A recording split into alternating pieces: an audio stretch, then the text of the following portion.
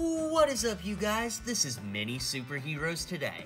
And in today's video, I'll be showing you how to build 1950's Scarlet Witch from the Disney Plus trailer for all of the upcoming Disney Plus MCU shows. So WandaVision was definitely a big surprise. You know, there was a buzz that we were going to be getting some Falcon Winter Soldier footage, but seeing WandaVision and even a little tease of the Loki show were definitely two big surprises.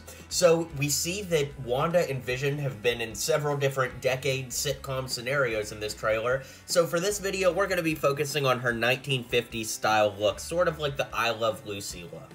So the first figure that you're going to need to build this to get the legs and the hair is Queenie from the LEGO Harry Potter collectible minifigure Series 1.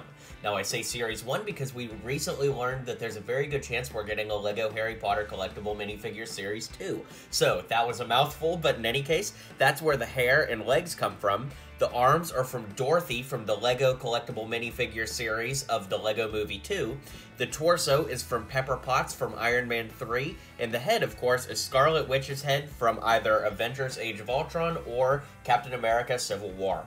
So it's a pretty simple figure to build. I really like the way it turned out, and let me know which figures you'd like to see next from the upcoming Disney Plus shows, specifically from that trailer, since that's really what we have official confirmations of. Alright guys, drop some comments, hit like and subscribe, and I'll see you guys on the next video.